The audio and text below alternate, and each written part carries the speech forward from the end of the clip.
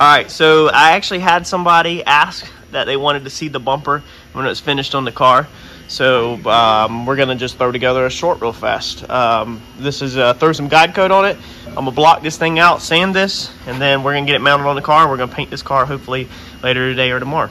Alright, so we got it all sanded out. I'm actually surprised because I was expecting, honestly, to still have more flaws in this bumper and need to possibly coat it twice to get it to look good. I wasn't gonna coat it twice because of what the car is. But yeah, let's show y'all over it real fast. There's not, I mean, as you can see, the guide coat is all the dark spots. So, you know, you got little tiny flaws like this that I'm not messing with. I could actually probably sand them right out. All of these are smoothed out. They were imperfection, not messing with none of this. It's just my edges. You know, you got some little imperfections right there. Down here, down low, it gets a little more boogery because I didn't take my time on it. But this is going to be on the bottom of the car, so you'll never see it.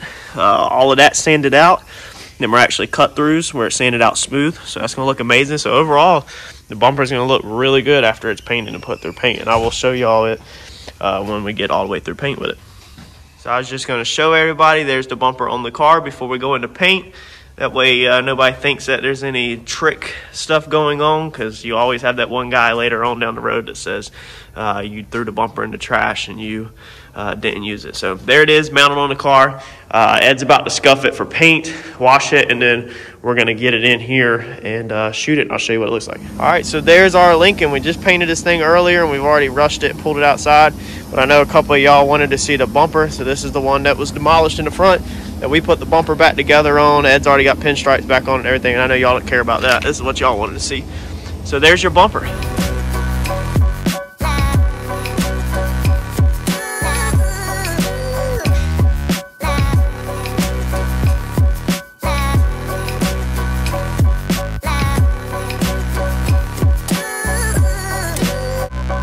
All right, so, and then there are flaws. I'll show you the flaws.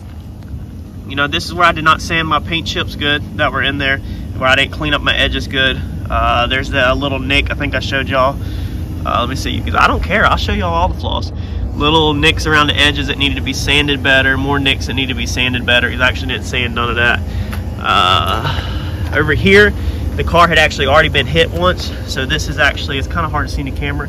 You can see where, I think that was where I had hit the plastic, where I was cutting this down really low to try to get a little nick out of it, you know, without having to do more work.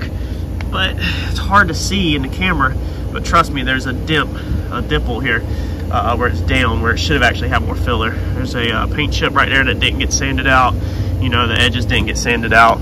All the edges right there didn't get sanded out. So I'm not scared to point out my flaws, because this is a salvage title car. I mean, I'm not sitting here trying to pass it off as it's something spectacular. You know, there's more stuff that didn't get sanded.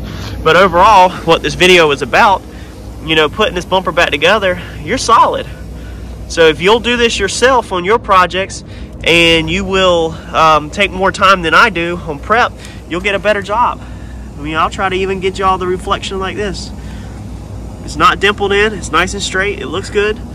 You know, not hiding, not here to hide nothing. So a decent little car, saved us 500 bucks on the bumper. Hopefully it'll help somebody else out. The boys got it all cleaned up, got the paper mat in it. All they're doing is waiting for floor mats, brand new floor mats to arrive from Advance, and then this thing's going on a lot for sale.